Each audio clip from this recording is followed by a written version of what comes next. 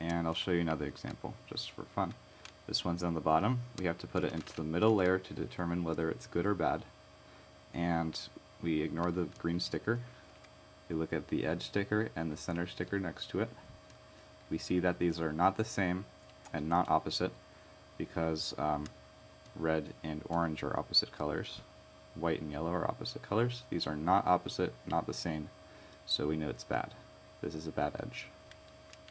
So what do we do once we have a bad edge? Well, we have to find a way to convert them.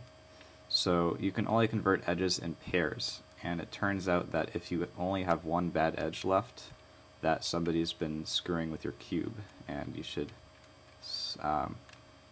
fix it by taking the cube apart and putting it back together correctly. So I see this is a bad edge because these are not opposite, not the same. And this piece here, we'll put it into the middle layer.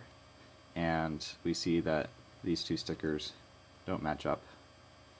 And so we know this is a bad edge, and this is a bad edge. And once you have two bad edges, you put them into an L-shaped formation like this. And then what you do is you do the move sequence up to the right, right up, and up to the right. And that's all you have to do. And once you do that, the bad edges become good. So this piece, which was previously bad, we can now solve by turning an outer face, not blue or green. And this piece here, we can solve it by not turning the blue or green face. So what you basically do is you keep going along like this, and you find all the bad edges and make them good. So let's test all the pieces on this face. So this piece is in the middle layer, we ignore the blue sticker, this matches, it's good. We turn this piece to the middle layer, these two match, it's good. We'll test this piece, it's in the middle layer, we ignore this sticker, these two match, it's good. And this piece, we put it into the middle layer, ignore that sticker, these two are opposite colors, so we know it's good. So all the pieces in this face we know are good. We'll test the face opposite this one. So right off the bat we can see that these two colors are not opposite and not the same, so we know this is a bad edge. We turn this into the middle layer, we ignore the sticker, we look at these two adjacent stickers. These are not the same and not opposite. We can easily make that L shape again because they're adjacent in the same face, but I'll just show you some trickier formations. If you ever have the two bad edge pieces in the same face, but they're opposite each other, then what you have to do is you have to temporarily take this edge piece out of the face.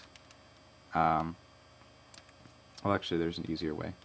You can turn this piece to the top here, and then join this piece over here to make them next to each other on this face. So I'll show you again. If you have them opposite each other, you turn this piece, or this piece would work too. You turn either piece up to the top, leaving this piece here, and you turn this piece here.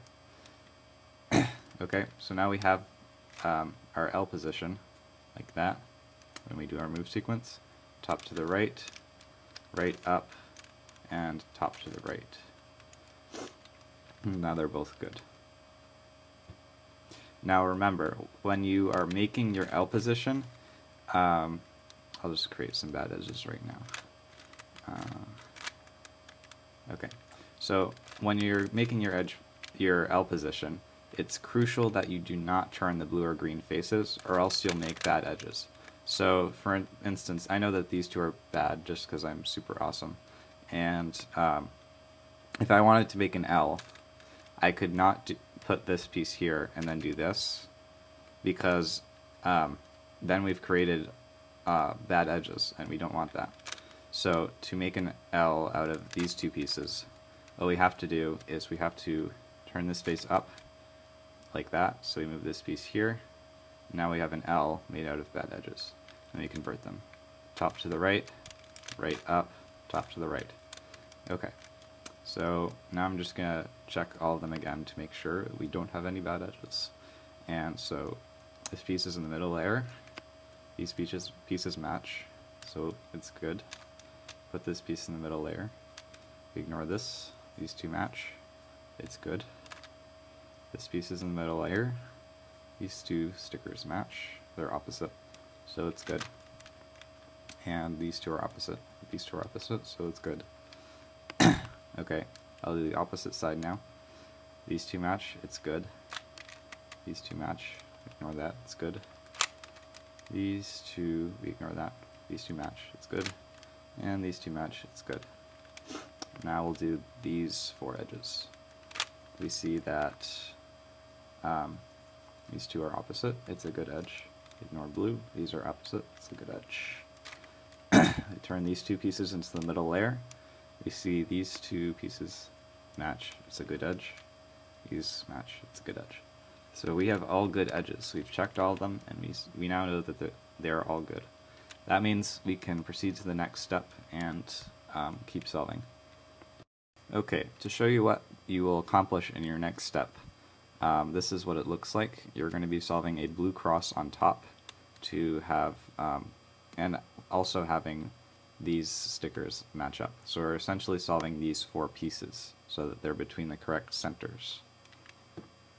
And remember, during this step, you cannot turn the blue or green face, because then you'll make bad edges again, and that will defeat the purpose of converting all those bad edges. So what you want to do for this step is you want to only turning the outer faces, these faces, not blue or green. You want to find an edge piece that has a blue sticker on it. We'll know that because if it has a blue sticker, we know it will be in our blue cross.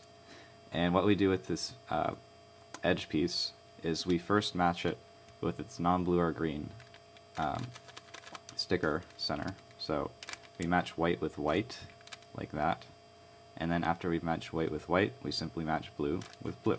So we've solved this part of the cross. Now we'll find another piece that has a blue sticker on it, an edge piece. This piece has a blue sticker. So we see that yellow is its non-blue piece sticker, and we match it with yellow, the yellow center, and we turn it up to match with blue. Now this step is really easy because we've converted all the edges so that we don't have to turn the blue or green side, and it makes everything a lot simpler. So we have a piece that we want to be in the cross. We first have to match red, like that, but in the process of doing so, we've temporarily broken up this part of the cross. See, we've done that. So we'll leave this down here for now, and we'll turn this up to match with blue. Now we can go back and simply do a double turn to fix this. And as you can see, we have orange already matching with orange for this edge piece, and so we turn it up so that it matches with blue. And voila, you've created your blue cross on top. And if you find there's a piece, let's see here. If you find there's a piece of the cross you can't solve without turning the top or bottom, then you know you have a bad edge, and you should go back to step 1. Okay, so for the next step, you'll be solving the green cross on the bottom while keeping the blue cross on the top solved. So essentially, we'll be solving bars of pieces, vertical bars. This step is somewhat similar to the last step, except you have to make sure that you keep the blue cross solved in the process. So we have to find a piece that has a green sticker, which will be in our green cross. So we'll look at this piece here. Then we have to match it with its white center, because we have to do that first. And, well, if we try to do this and put it into place, then we've wrecked this piece of the cross, and we just sort of fuddled it up, messed it up. So let's see here. What you have to do is you first have to align this part of the vertical column. So our goal is to make a vertical column here with an edge piece here and an edge piece here. So we align the column so that we can put this edge piece here, like so. And we make a column, we turn that column into place, and then we turn this part of the cross back.